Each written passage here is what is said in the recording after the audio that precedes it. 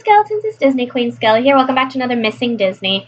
Yeah, I still miss Disney. I haven't gone back as of yet. I really wish I could. I've been going on Facebook a lot, and I follow a lot of Disney groups, and I've been seeing people posting left and right about the stuff they have at home, or stuff that they've cooked that's Disneyland related, and it's not necessarily breaking my heart. It's just making me miss Disney more.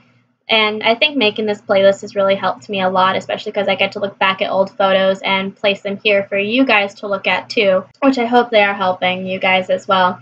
For those of you who can't ever go to Disney, I hope that these types of videos help you guys maybe get closer to the park until maybe one day you can come to Disney. I've always noticed that families have saved up pretty much their entire lives to go to Disney because of how expensive it is. It's such a luxury if you can go.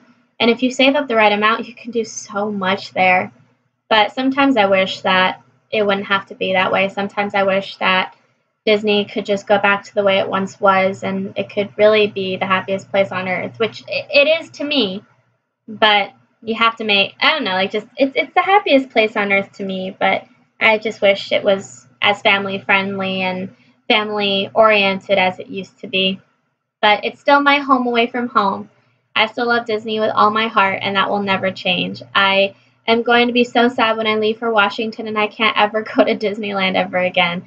I think being stuck in my home for a few months is kind of prepping me for that low-key. I am not surviving well. I think I may have to just sell my organs in order to continue living in California. Alright guys, thank you guys so much for watching. Hope you guys enjoy the pictures that I have for you in this video. Bye little skeletons. Stay safe. Love you guys.